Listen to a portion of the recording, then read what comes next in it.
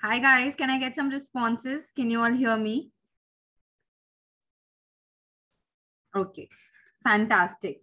So hello everyone, welcome to our live session on studying abroad and preparing a statement of purpose. I am Neha Agrawal. I'm an academic communication expert and founder of Wise Up Communications, and I'm going to be your facilitator for this session. So before we start, let me share a little something about myself so you can know me better. Like most of you here, I am also an engineer by degree, and I completed my undergrad from RV College of Engineering, Bangalore. Soon after that, I went on to pursue my master's from Nanyang Technological University in Singapore. And I also worked at ExxonMobil Chemical in Singapore as a materials engineer. So while I was studying at NTU, I got this amazing opportunity to coach over 120 students from 15 different countries in improving their written and oral communication skills. And that's when I realized that this barrier to good communication skills also existed back at home. Even when I was working at ExxonMobil, I realized that communication skills played a very important role there as well, whether it was meeting discussions, knowledge sharing sessions, or technical presentations. Communication skills were a way to show your technical expertise in a subject. And if you couldn't communicate well, people often thought that you did not have enough technical knowledge. So that's when I decided to come back to India and start Wise Up so that I can help students in improving their communication skills so they too can have very successful and meaningful careers.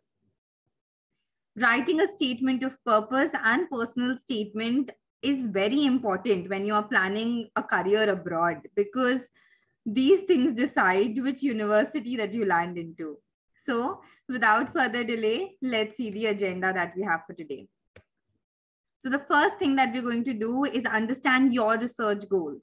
I want to see what's your career goals and what exactly do you want to do when you plan your studies abroad. Then we're going to understand how to finalize universities. So I'm going to share with you the step-by-step process that you're supposed to follow in order to choose your universities for studying abroad. Then we will move on to the next part, which is starting the application process. And here I'm going to share with you all the things that happens when you send out your applications. What are some of the things you need to pay attention to for your applications? Everything we'll be covering. Then we will be talking in detail about SOPs and personal statements. How are you supposed to write them? What is the difference between these two documents? We'll be covering these things. Then I'll share with you the deliverables of a course on studying abroad. Well, I'll be sharing how to write a statement of purpose, personal statement, LORs, and even emails to professors. So essentially, all the documents where you need written communication skills we'll be covering in our course. And finally, hopefully after sharing all this information, you will be well prepared to go and win your next career milestone. So let's begin, guys.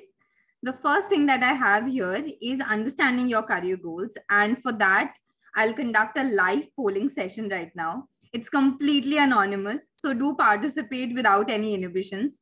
All you need to do is either scan the QR code that you can see or log in through the web. I will also share the link with you here in the chat box, and then we will see the live results together. Okay. So I want this to be a very interactive session and not a boring one-sided lecture. All right. So do participate with me. And I'm sharing the link here in the chat box. 1 second. Yes. So you can log in using this link and let me know when you are done, and then we'll move to the questions then, okay?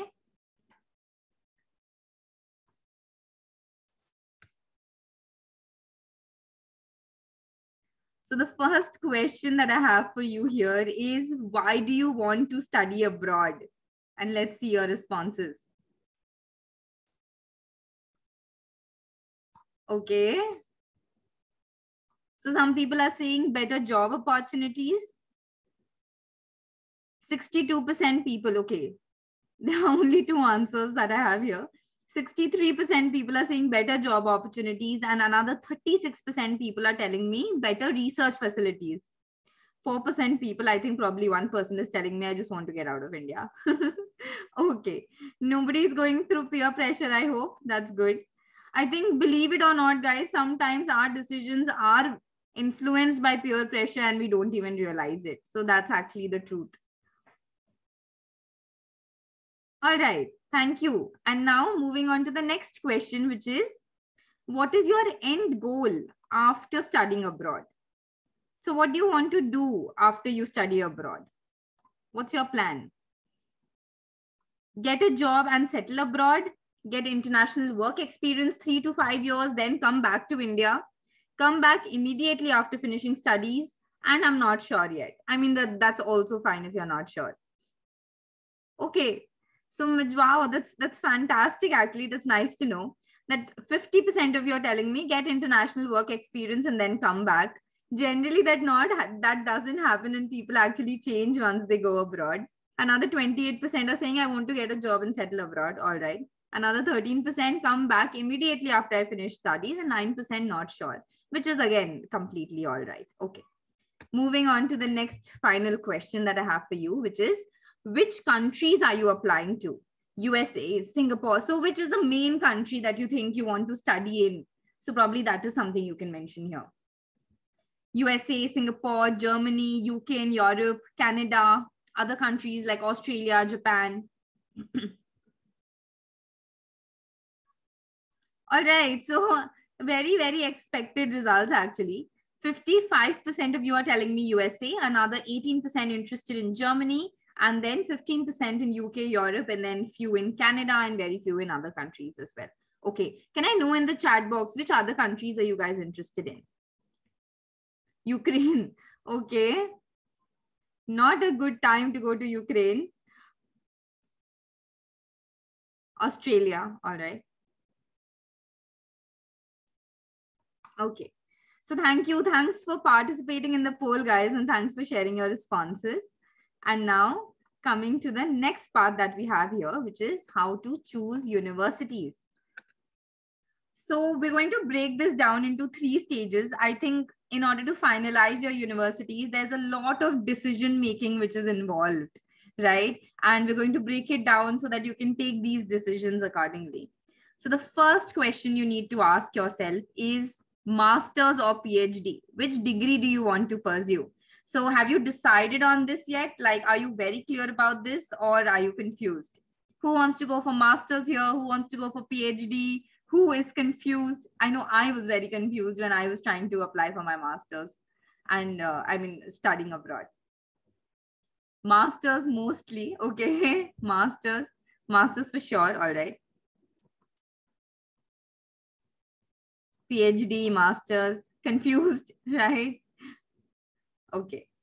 So many of you are telling me that, yes, you do want to go for a master's program. All right. So very few into PhD program as well. Okay. That's nice.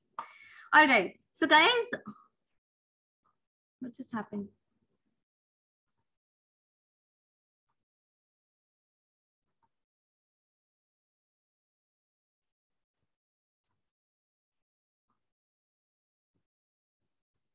Sorry, guys. I don't know what just happened. 1 second. Yes, I hope you all can see my screen now. Sorry for that. Yes.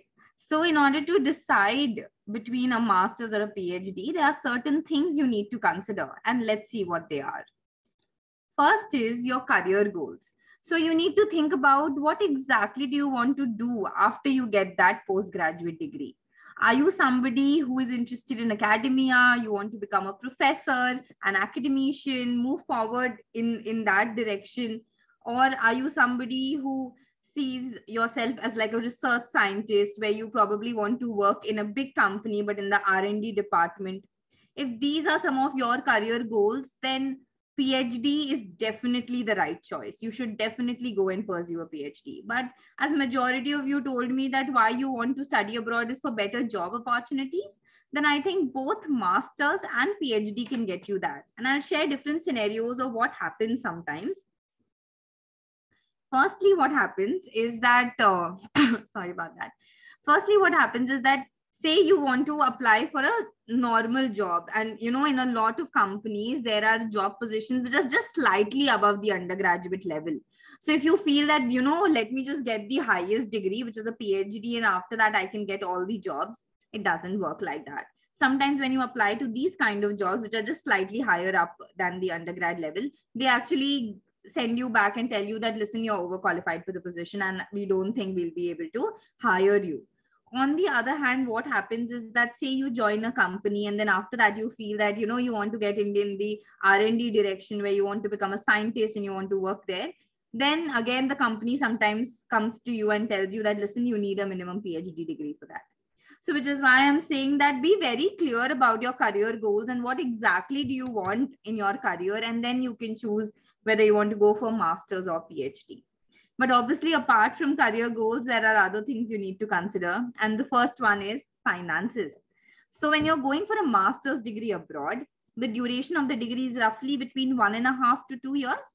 And on an average, a master's degree is very money intensive. And on an average, you'll be spending somewhere between 25 to 30 lakhs minimum on your tuition fees. And it can be obviously slightly higher as well if you include the living expenses.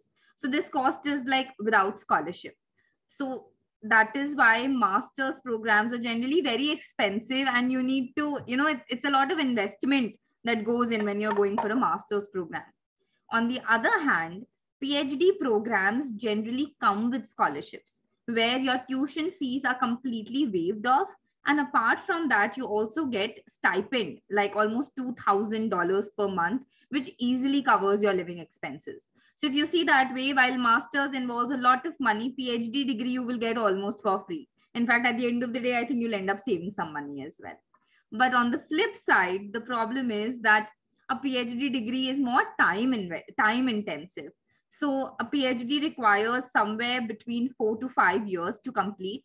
And apart from that, it's not a very easy degree to get, right? You need a lot of hard work, commitment, motivation to be able to get that PhD degree. On the other hand, a master's degree is shorter, somewhere between 1.5 to 2 years. And even though it might be challenging, you will sail through. So that's the guarantee that comes with a master's program. So based on all these things, what is your commitment level? How much money can you put in a foreign degree? And what are your career goals?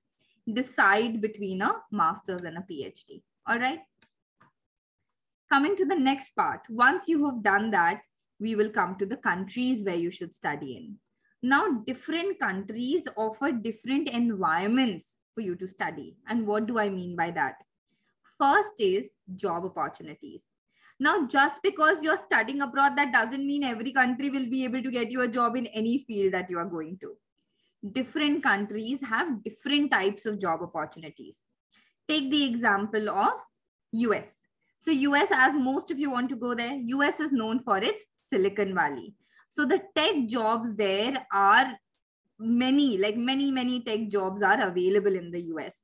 So whether you're studying in a mediocre university in the US, whether University of Southern California or University of Florida, Arizona State University, or you're studying in a very good university like Columbia, Georgia Tech, you will easily get a job in the US when it comes to the tech field. And by tech field, I mean computer science, IT, electrical, electronics, all these people, they are easily able to get a job.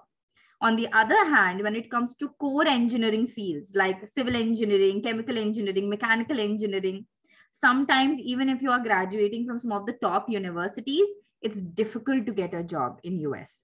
You can definitely grow in the research area and continue your work in the university. But if you want to get job in the industry, then that is where it gets challenging. On the other hand, countries like Germany, Canada, other countries in Europe, it's very easy to find a job for core engineering fields because they have a lot of automobile industry, chemical industries. So it's easier to get a job there. So based on which field you come from, decide which country is more suitable for you and then apply accordingly. Next thing you should consider when choosing countries is scholarships. So based on how much money can you shell out for your higher studies, you also need to consider the option of scholarships. Now, when it comes to US, there are hardly scholarships available for master's program. Most of the universities in the US, they're literally gold diggers, and the amount of money that you need to put in to study in the US is increasing year on year. So forget scholarships if you want to do a master's in the US. Obviously, as I told you, PhD degrees do come with scholarships, whether you're going to any of the country. So even if you're going to the US for PhD, you will have that option of, scholarship and stipend and all those things. Okay. Coming to scholarships for Germany and other countries in the Europe, it's much better. Firstly, countries like Germany, there are no tuition fees for a master's program because these countries, they really want to encourage people to do a postgrad degree, which is why they almost have zero tuition fees. Living expenses are obviously slightly on the higher side, and this is where the scholarships come in. So if you are able to secure a scholarship, which is again slightly easier to get, then your living expenses are also taken care of. So if you're doing a master's program in Germany, it'll come almost for free. And obviously in Germany as well, job opportunities are brilliant, whether you're coming from a tech field or you're coming from a core engineering field. So again, do your research properly. When I was studying in my college in Bangalore, the thing was that most people were fixated about the US. So even I did not, because my entire peer group was like that, where everybody was trying to apply to the US. I never even considered other countries like Germany. So please keep your eyes and ears open, research enough about these countries and then apply. And finally, coming to tuition costs. So as I told you, for countries like Germany, you have almost zero tuition fees. Coming to US, the tuition fees are somewhere one of the highest that you can have in the world, somewhere between nowadays 30 to 35 lakhs, can be even more. When it comes to Singapore, for that matter, tuition fee is slightly lesser, almost 60 to 70% of that of the US. So if you're spending 30 to 35 lakhs in the US, you will finish your education probably 20 to 25 lakhs in Singapore. So that's the difference. All right.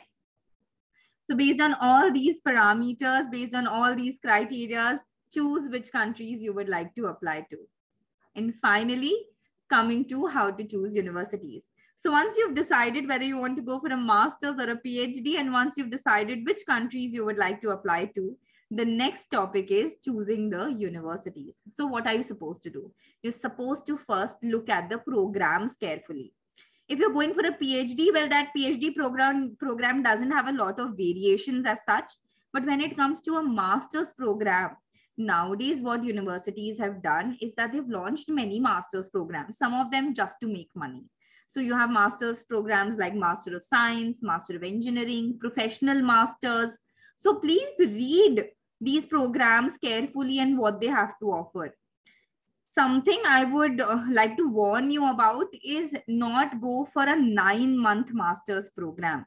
What happens in this 9 months? See, one of the reasons why you want to study abroad is to gain some international exposure, actually learn something from that degree, and then get a good job there, correct? So when you're going for a 9 months program, first 2-3 months or probably 3 to 4 months goes in settling in the new country. And by the time you settle down, you realize that your program is almost over. And because you're going for such a short duration, the entire study curriculum is completely packed. You don't have breathing space and you don't have enough time to even look for a job. And forget mingling with other people and exploring that international culture. All these things, they don't happen in a 9-month program. On the other hand, if you're going for a 1.5 to 2 year program, that is much better because you get enough time to settle down. You get to learn all the different, you get to learn properly whatever program that you're going for, get some knowledge. And then what happens, a lot of my friends, they did that, was when you're going for a slightly longer program, you can actually first apply for an internship. Do an internship there, slightly easier to get also. And then after that, getting a full-time job becomes easier. In fact, sometimes the companies you did your internship in, they offer you a full-time job. So that way, 1.5 years to 2 years program are much better. In fact, if you think that 9-month program is going to be cheaper as compared to a 1.5 to 2 year program, it's not like that. It's almost the same cost. The reason why they have launched it is because it's easier to get in. So a lot of people feel, oh my God, I've gotten into Cornell. Oh my God, I've gotten into Columbia. But at the end of the day, it's just like a money-making scheme and you actually don't get much out of the degree. Next is looking at research areas. So if you're going for a research-based master's or if you're going for a PhD program, it's very important to carefully see what are some of the research areas that those universities have to offer and then decide whether you want to study in that university or not. For at this level, it's good to send out emails to the professors as well and check with them if they have any openings in their research groups. Especially if you're going for a PhD program, it's for a 4 to 5 year duration, and a lot depends on the supervisor that you are working with. So it's important to know as much information about what you're getting yourself into. And finally, categorizing the universities. So once you have a general understanding of which type of universities you would like to apply to, what you need to do is categorize your universities. So say, for example, you're applying to 9 universities and you need to break them down into 3 categories. First category is ambitious, next is moderate, and third is safe. How many of you actually know about these categories? I'm sure some of you must know about this, right? So what is the ambitious category here? So ambitious category is where you choose universities which are very difficult to get in, but they are like your dream universities. And if you do get into them, nothing like it. Yeah. So at least there should be 2 to 3 universities where you should apply, because what if, some miracle happens and you do get into these universities, nothing like it. Then the second category is moderate universities. Here, these universities are also very good, and your chances to get in would also be moderate. Probably yes, probably no, somewhere around that. So it's definitely good to try applying to these universities. And finally, the last category is safe universities. So these are universities which you are 100% confident that if you apply to, you will get an admission. And you don't mind studying in these universities if at the end of the day, these are your only options left. So then break it down into these 3 categories and then apply to these universities accordingly. All right. So guys, I hope this part is clear and I hope you've learned something from this. Can I get a thumbs up if you did like what I've shared till now? So good. So far, so good. Okay. Fantastic. Thank you. All right.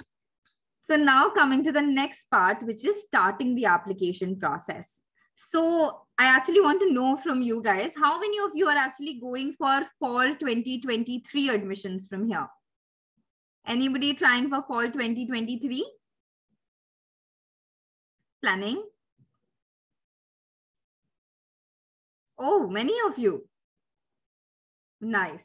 Then this is going to be super, super useful for 2024. That's good too. Early planning is good. All right.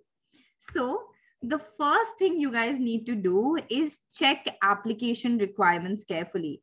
I think, guys, this is the time when you need to start working in this direction if you are planning for your fall 2023 admissions. Now, we are just entering April, and in April, at least what you should do is start looking at universities where you're interested to study in. So check the application requirements carefully. What do they need? Entrance test in terms of GRE, GMAT, TOEFL, IELTS, CGPA cutoffs if they have any. Generally, they don't explicitly share CGPA cutoffs, but sometimes they give you like a percentile, or sometimes they tell you first class with distinction, first class with honors. That's the minimum that we need. Then after that, obviously we come to SOPs, personal statements, and LORs. These are very important documents. SOPs and personal statements are something that SOPs are something that 99% of the universities are going to ask you. Personal statements, sometimes universities ask you to send along with an SOP, sometimes they don't. SOP is also called as letter of motivation in Europe and in Germany, but essentially they mean one and the same thing. So start working towards your SOP also. Then coming to your LORs. So generally colleges need 3 LORs, okay? And it's your choice whom you want to take your LORs from. Sometimes 2, but most universities need 3 LORs. Then if you're going for research-based programs, sometimes they also ask you to submit a research proposal. And then obviously look at the deadlines of all these universities as well and what's the last day to apply. What I've realized is that most universities, their websites are a little confusing where you really have to hunt here and there for information. So what you should do is that once you've decided which universities you want to apply to, create an Excel sheet. List down all your universities there, make separate columns and write down all their requirements. Once you do that, you will not have to go again and again on the website to check that same information, and you will save a lot of time. And again, you will have everything at one place. Once you know, okay, what is the GRE score they need, what is the TOEFL or IELTS scores they need, accordingly, you can prepare yourself. Sometimes what happens is that we don't even know what we are aiming for. And then we end up with like a 315 out of 340 in GRE or 318 out of 340 in GRE. And then once you start applying, you realize, oh, all the universities I want to apply to, their cutoff is 320. So which is why it's important to do all this research beforehand, even before you give all these admission tests. Next, coming to sending emails to professors in advance. Now, I think this is again something that confuses a lot of people. Should I send emails to professors? Should I not send emails to professors? What am I supposed to do? So let's get this understanding very, very clear. If you are going for coursework-based programs, what are coursework-based programs? Coursework-based programs are those where you only have to study the subjects, pass the subjects, and then you graduate. Okay. So most of the Master of Science programs in the US, they are coursework-based program where there is no research component. If there is no research component, then emailing the professor in advance is not going to help, because the professor has no role to play in your admission process. But if you are going for research-based programs where you have to have a research thesis, either for your master's or for your PhD, in that case, you email the professors. So you email the professors to check with them whether they have any openings in their research group. Sometimes what happens is that the professor really likes your profile, what you have done, and they do have an opening in their research group. Then they agree to take you in. And then they actually call up the admissions committee and tell them that, listen, can you evaluate this person's profile and see if everything is fine? Then I would actually like to take them in. But obviously, when you're sending out emails to professors also, you can't be sending spam emails or bulk emails. They don't work. You need to tailor the email, customize the email for each and every professor. So when I was applying for my master's almost 5 to 6 years ago, I was applying to total 10 universities, and from each university, I chose 5 professors. And for each professor, I wrote a customized email. I read some of their papers, 1 or 2 papers, and I mentioned what did I like about their work, what did I like about their paper. If I had any good questions to ask them about their research, I did that. I specifically shared that these are some of the things he's working on, which I am interested in. And when professors also see that you've written such a tailored email for them, they do reply to you. So out of 50 emails that I had sent, 5 professors did reply to me. And out of them, 2 decided to take me in. One was my NTU professor under whom I finally did my thesis. And then another one was a professor at Georgia Tech. So both these professors agreed on email that, we are ready to take you in. And immediately 1 week to 10 days later, I got my admits from them. And so I realized that emailing the professors beforehand, and if they do agree to take you in, plays such an important role in getting admits, especially when you're going for research-based programs. But again, as I told you, for coursework-based programs, it doesn't add value. For coursework-based programs, once you have gotten an admission in the university and say you want to do like a TA or a RA under some of the professor, then you can email them and tell them that, Prof, I am joining the university in fall 2023. I've already got an admission. I would like to do TA or RA under your guidance. Do you have any positions available for that?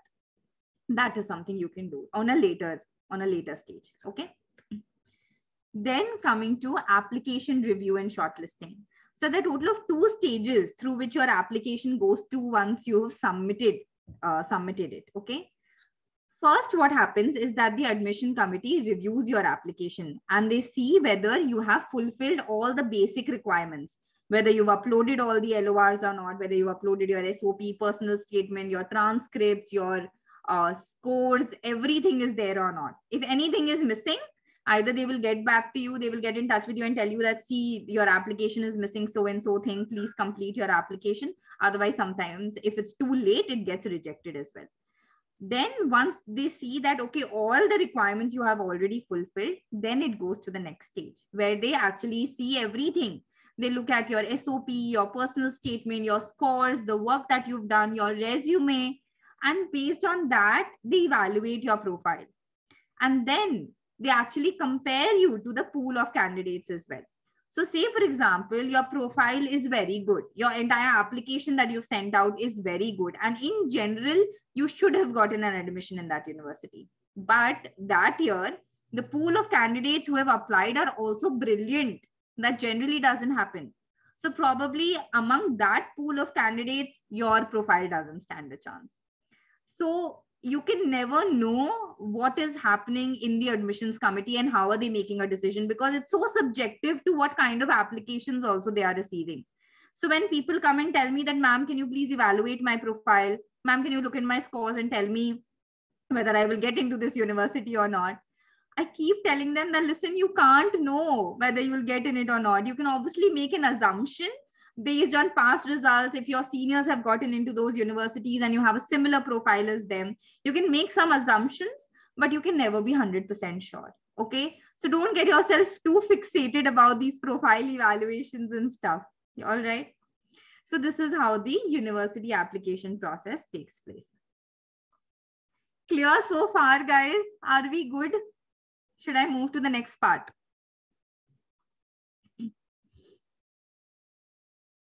Yeah. Okay. I hope you're liking the session so far. We are almost halfway into our session.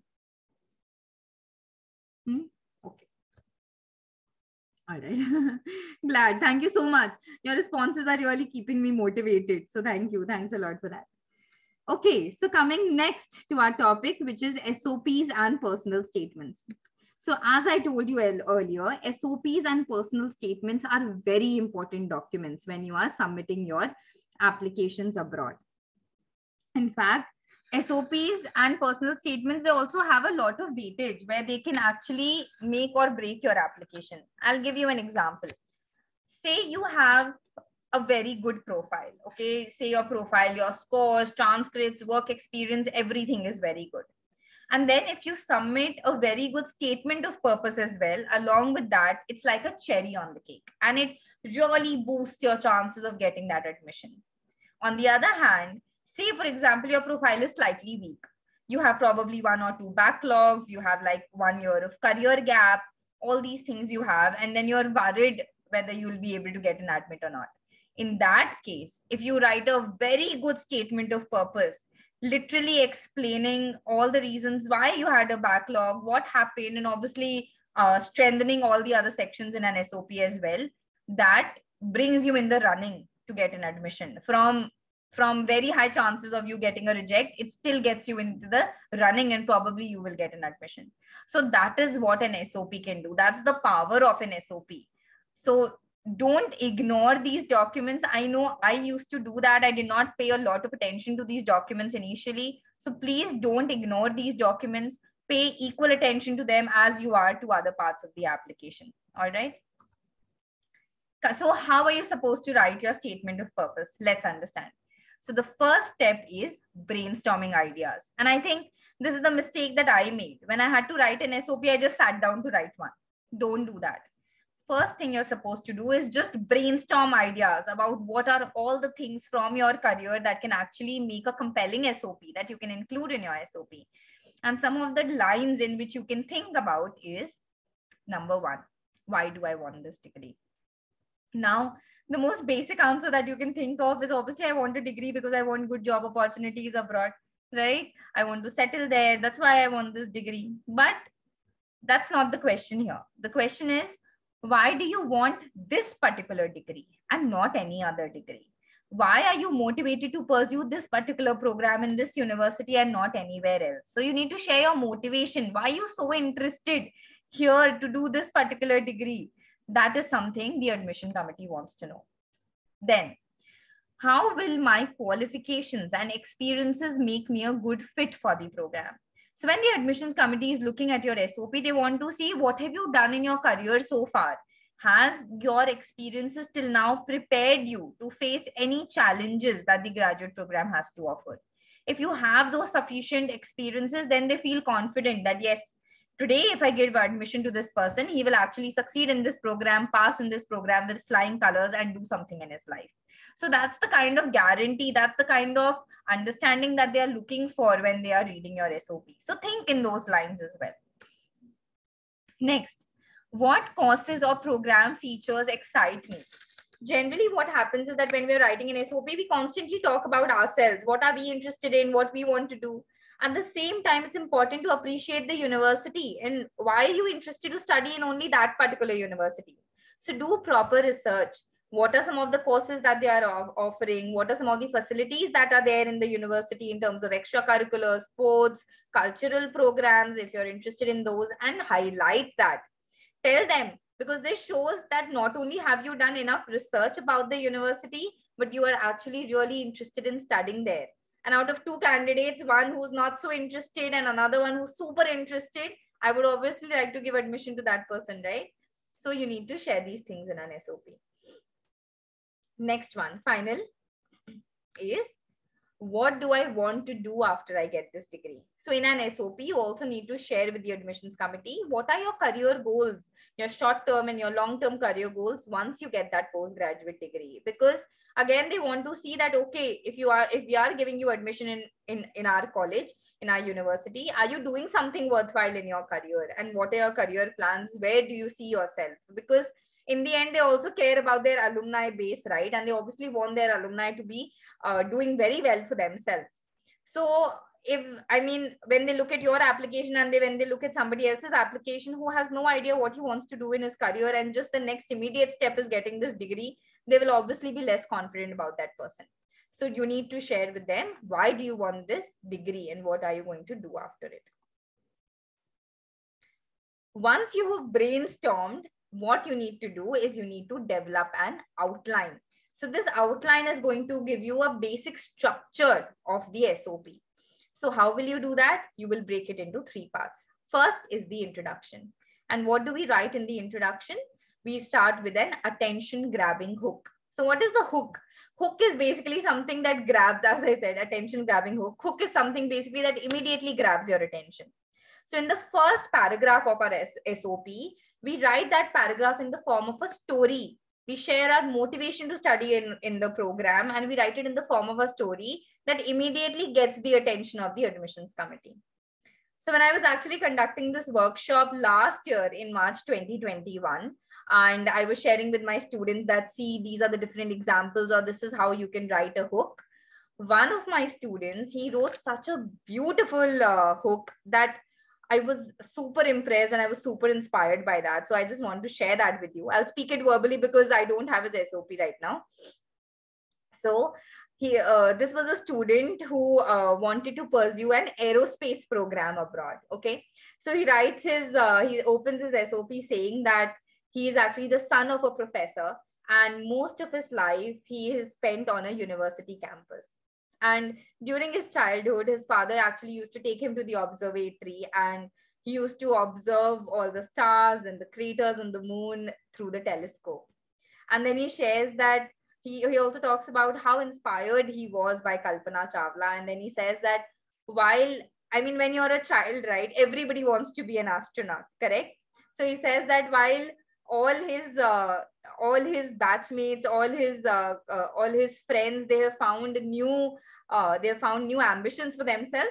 When they were small, everybody wanted to become an astronaut, but while everybody has now found new career choices for themselves, he still wants to become an astronaut.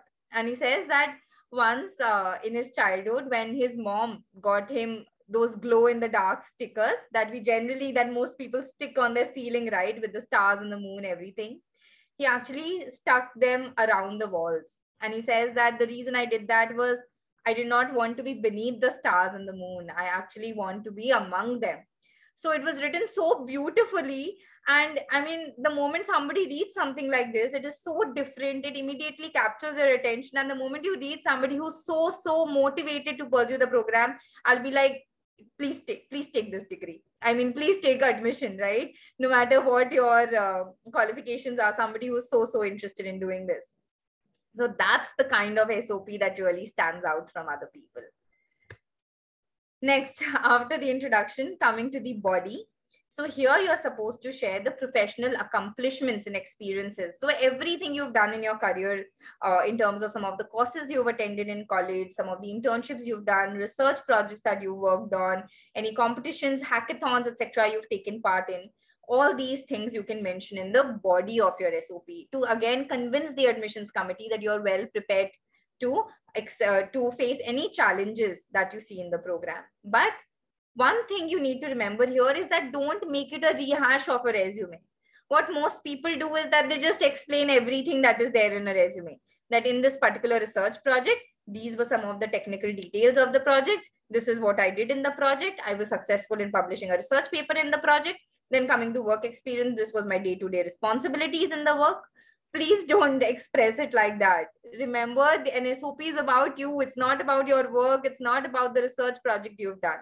So instead of just talking about the technical details of the research project, share with the admissions committee what were some of the challenges that you faced. What were some of the roadblocks that you faced while doing that research project? How did you overcome them? These are the kind of things the admission committee wants to know. They want to see that if you were able to overcome those kind of challenges, then when we give you admission, you will be able to succeed very well in our program as well. So make it more personal instead of just making it like a detailed version of a resume. And then finally, you need to have the conclusion section. And here you need to explain how it's a win-win for both you and the university.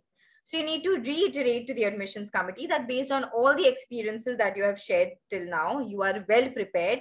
And secondly, not only are you going to gain a lot from the university, but at the same time, you are going to contribute to their research, you're going to participate in class discussions, and that way you will also be giving back to the university. So you want to show them that, see, by giving admission to me, you will also get something in return.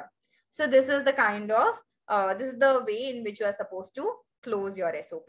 So these are the three main sections. All right. So now that we're done with step 2, coming to the third part, which is writing the first draft.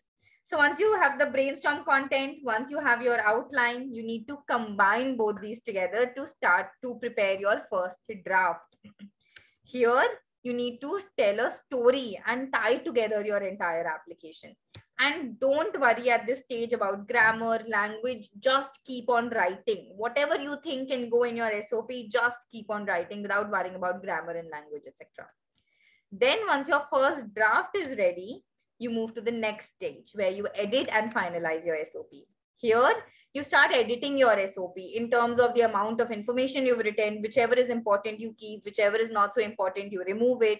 You start tailoring your SOP based on different universities. Sometimes what we do is that we create one SOP and we send it out to all universities. Don't do that. Look at the different university requirements, tailor your SOP accordingly. Ensure, as I said, ensure you have included the university requirements. Then proofread for spelling, grammar, punctuation, and ensure that there is proper flow in your SOP. Information is flowing very smoothly from one section to another. And then once you've done this, and once you're very happy with the final outcome, share it with at least 3 people. They could be your friends, they could be your colleagues, seniors, professionals, and ask them to review your SOP. And then based on the feedback that you receive, again, keep changing your SOP until you have that one final document which is ready for submission. So as you can see, this is not a simple process. If you start writing your SOP 5 days before, you will definitely not be able to produce a good one. So to be able to write a very good SOP, you need to start off at least 2 to 3 months early. That way you have enough time to think about what are some of the things you would like to include and then write it. And obviously the feedback process also takes some time and you need to have enough time on your hands for that.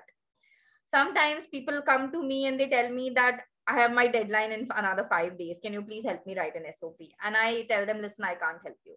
Because 5 days is very, very less to prepare a strong SOP. And I don't want to be involved in that entire plan. Yeah. So is this clear, guys, how to write an SOP? Basic stuff, but is it clear? Yeah? Okay. So now moving on to the next part, which is what is the difference between statement of purpose and a personal statement?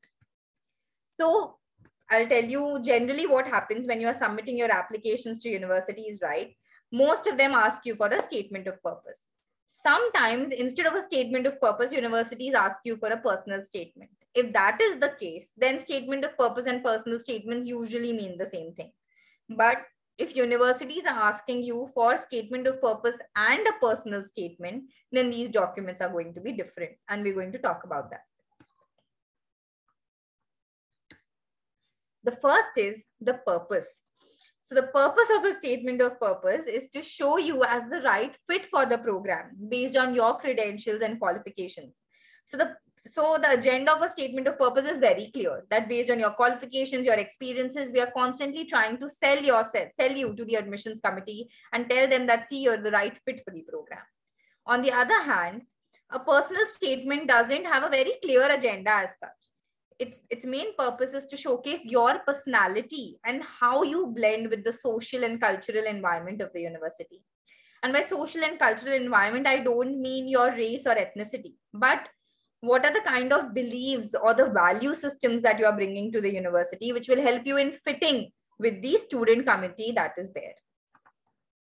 Next is the focus. So the focus of a statement of purpose is forward looking. How do you plan to equip yourself with the degree and achieve your career milestone? So in an SOP, we are constantly talking about that when I get this degree, this is what I plan to do. When I get this degree, these are my career goals, right? So it's forward looking. On the other hand, a personal statement is backward looking. It talks about your past experiences and how they have shaped you to become the person you are today.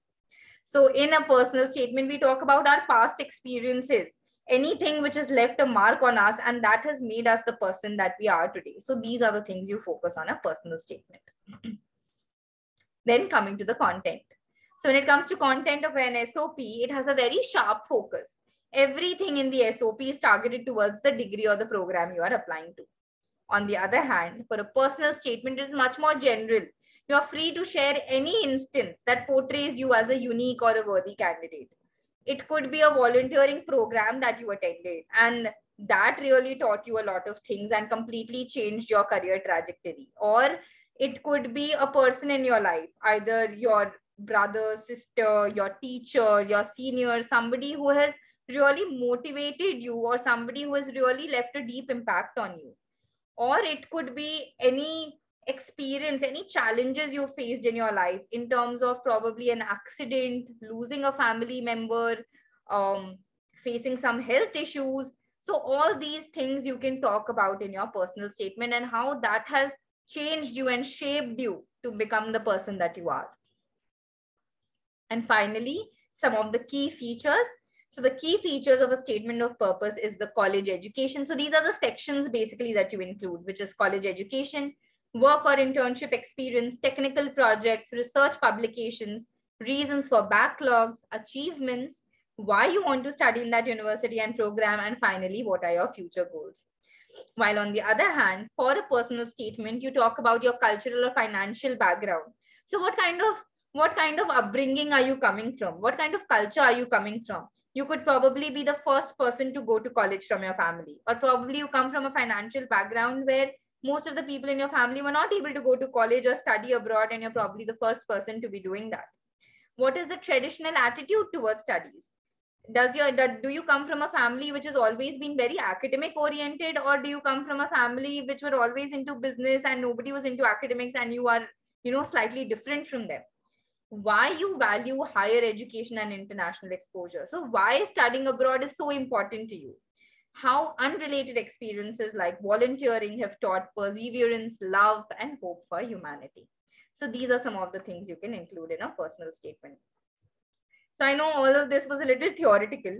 To make it slightly simpler for you, I actually have two examples here of a person who was applying to Masters in Public Health in UC Berkeley. And the same volunteering experience, they've actually shared one in an SOP and another one in a personal statement. And you will see the kind of difference that is there in these two documents. The following year, I began research on Fulbright Fellowship in Brazil, studying the effects of the built environment on public health in Rio de Janeiro. I worked closely with the Center of Health Promotions, a Brazilian public health nonprofit, on developing the pilot youth building program in Brazil. We taught basic reading, writing, and math skills to 30 youth using the construction of a real community asset as a medium. I led the group in conducting evaluations of their built environment and its effect on their health. Through these evaluations, we mapped zones based on safety, access to healthy food, and transportation, and developed 5, 10, and 20-year maps as future visions of their community. In the execution phase of their plan, the students had built handicapped access for 2 houses whose residents could not leave due to their disabilities. The students also retrofitted hazardous homes and began a campaign to lobby the city to install closed sewage lines in their community, which occurred in 2013. Seeing the incredible obstacles these community leaders overcame despite minimal resources further inspired me to be a leader in my own community. So this is one paragraph. Coming to the next one. While studying architecture in college, I focused on working with the disadvantaged communities of Latin America. Through these transformative experiences, I realized where I needed to be and where I could make the biggest impact was in my own disadvantaged community, where I fully understood the context of local problems. While the American dream teaches us that all you have to do is to be successful is work hard, it isn't as simple for many people of color. There are so many structural barriers that make it difficult to access higher education, keeping us living in hazardous environments and fuel discrimination against us. It isn't enough for me as an individual to overcome these barriers. I have to return to my roots to put the skills I've gained into practice, to make my community a more equitable place, a place where many others have access to opportunities that I have had. So by looking at the 2 paragraphs, can you guys actually tell me which one belongs to an SOP and which one belongs to a personal statement? Paragraph 1 belongs to what and paragraph 2 belongs to what?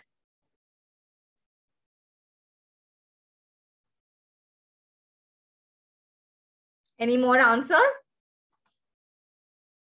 Yes, thank you.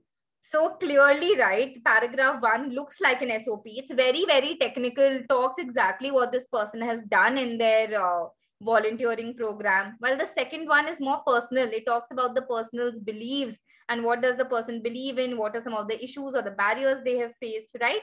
So that's the major difference between when you're writing an SOP or a personal statement. All right. So guys, now coming to the last part that we have here for our agenda today, which is the deliverables of a course on writing your way to study abroad, which I'm going to conduct from next week onwards. It consists of total of 5 sessions. It's going to happen on weekends and Wednesdays from 2nd to 10th April. For those of you who wish to learn how to write an SOP, personal statement, LORs, emails to professors, and at the same time get feedback on these documents and make them ready for submission. So some of the learning outcomes that you have is, firstly, learn how to brainstorm content for SOPs for either MS programs, PhD programs, and even MBA programs. Learn to write the SOP with examples from top universities. So after speaking to over 10 to 20 friends, I have combined all their SOPs together. Most of them gotten into some of the top universities in the world. And those kind of examples I'll be sharing with you as to what's the level that you need to maintain to be able to get admits. Then I'm also going to share a lot of homework exercises and assignments with you for those of you who feel very nervous as to how are you going to do this. We're actually going to work with you together to make sure that you are able to write that SOP on your own. Then understanding what are personal statements and how to write them. So apart from SOPs, we will also learn what is the difference between personal statements, and you especially need them when you are going for scholarships. So they are also like scholarship essays. So we're going to learn how you're supposed to write them. We will also learn how to write LORs. I'll share the complete format with you, share a lot of examples with you, and same goes for writing emails to professors. So the total of 2 plans that I have, guys. One is the standard plan, which comes with all these sessions where you will attend these sessions, learn how to write all these documents. You will get complete course material and also access to session recordings. But if you want to also receive feedback on your documents, that is where we have the premium plan. And in fact, you have 1 year feedback validity. So say, for example, you're attending the workshop now, but you want to get feedback later because you'll be writing your SOP later. You can also do that. And for you guys who are attending all these sessions, we have a promo. We have a special discount for you as well that we've mentioned here. So if you want to go for the premium plan, you can avail the promo as well. Okay. So personally for me, The reason why I've actually started this workshop is, if I share my own story with you, is that when I was doing my undergrad, I felt I did not have the right skills to be able to write such an important piece of document on my own, because I'd never written academic essays before.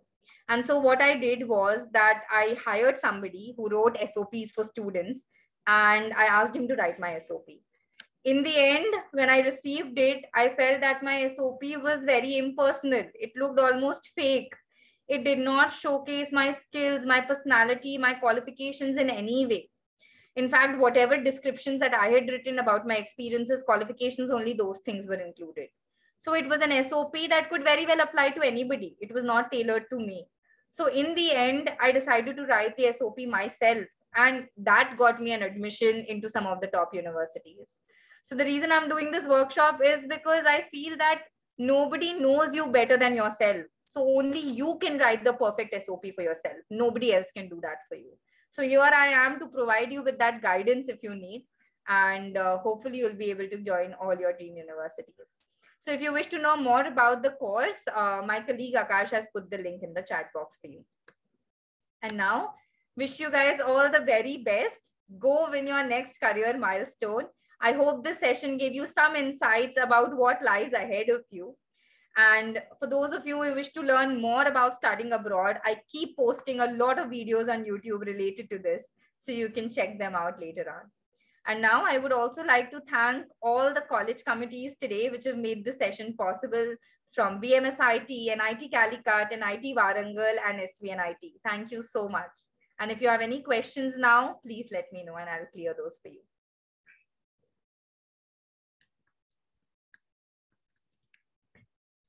Thank you. I hope you all liked the session.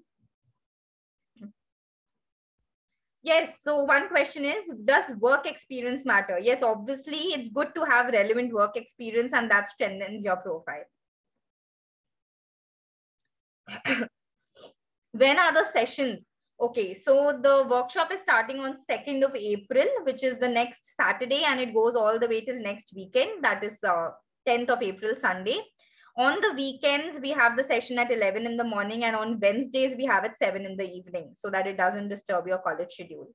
Akash, could you just put the link again in the chat box if students want to see? Am I a student? No, I'm not a student. I'm a founder of Wise Up, and this is something I do full time. So we do a lot of courses, a lot of workshops at Wise Up, communication skills-based courses. Apart from that, I'm a part-time YouTuber. I run my own YouTube channel. So all these things keep me busy. Ma'am, is it wise to apply for a few universities in Europe and top ones in USA? Yes, you can do that. I mean, you can have a mix of universities from different countries based on your preference as well. Yeah. So you can apply to some of the top universities in US, and apart from that, you can keep your options open and apply to some universities in Germany, Canada as well. That's great, Akansh. So Akansh is saying, currently pursuing my BE in AI vertical at BMSIT and planning for higher studies. That's great.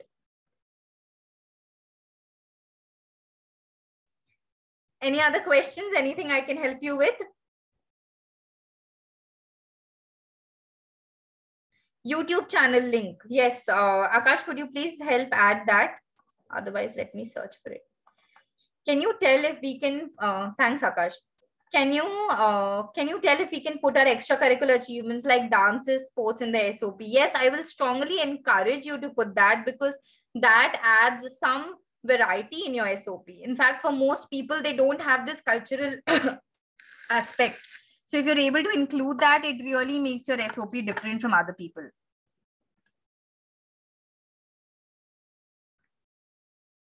Ma'am, okay. How many months prior to admission should we start our preparation? Ideally, April is the month to do that.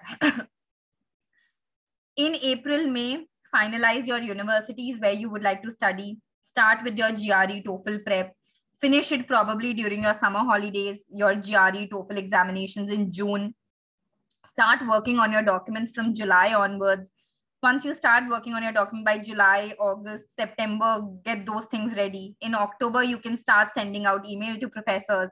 And by November, obviously, all the applications are open, and then you can just submit everything. So that's the ideal way to go about this. Ma'am, should we give strong reasons for our switch of field? Yeah, absolutely. I think you need to clearly show why did you become interested in the other field. So that clarity you need to give, and obviously some relevant experience in the new field as well. Ma'am, please suggest how do we compare grading system or marks in the Indian education system with that of universities we are applying to? So I don't think personally you need to worry too much about their grading system. If universities really want you to convert your grades to their system, they will give you a grading sort of a calculator where you can enter your CGPA and then it gets changed to their own grading metrics. Having said that, it's obviously difficult from university to university to compare the CGPA. But with universities receiving so many applications from India, they actually now have some calibration. Like say, for example, NITs and IITs, you can't get a very high CGPA there, right? While on the other hand, private institutes, they're slightly more liberal and the CGPAs are very high. So that sort of calibration the universities now have, and they evaluate you accordingly. Can we do it without writing TOEFL GRE? I mean, you can. If some countries don't have GRE TOEFL requirements, then in those cases, you can actually go without GRE TOEFL. In Singapore, TOEFL is not compulsory, and instead of GRE, you can actually give GATE as well. So you can check that out. Ma'am, is there any chance for UG and EC to non-tech field in abroad, like masters in arts? Again, depends completely on your experiences and whether you're able to justify that.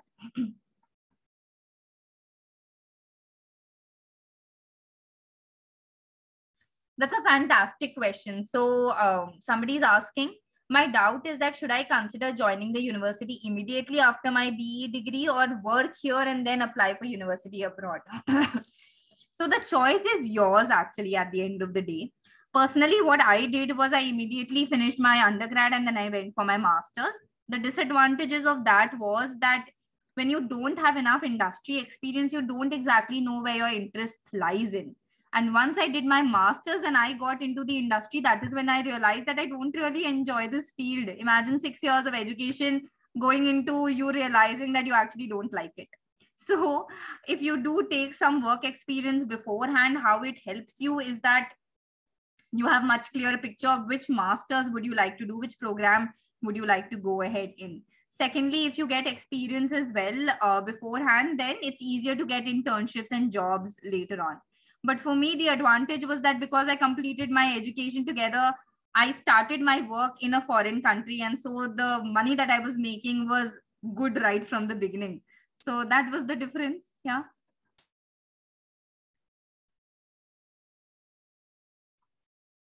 Okay, one or two final questions, guys. Ma'am, are there any entrance exams for PhD admissions? Not in abroad, as far as my knowledge goes. Ma'am, please comment on Duolingo test as replacement for IELTS or TOEFL. I'm sorry, I don't have much information on Duolingo test. Sorry, don't know. Okay.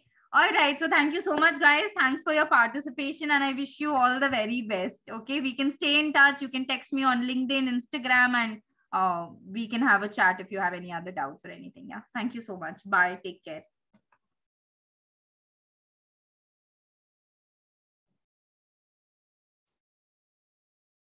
Thank you. Bye.